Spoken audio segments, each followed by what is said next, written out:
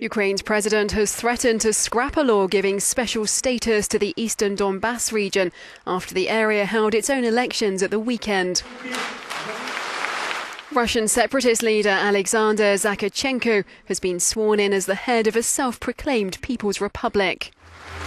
Poroshenko said the election farce of November the 2nd jeopardizes the peace process in general, the start of which was achieved with tremendous effort.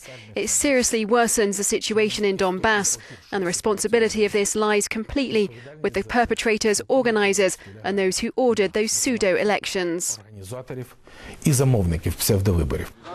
Sunday's separatist elections have been denounced as illegal by some Western countries, but are being backed by Russia. Poroshenko is due to hold a meeting of Ukraine's Security and Defence Council on Tuesday to propose abolishing any special status for the East.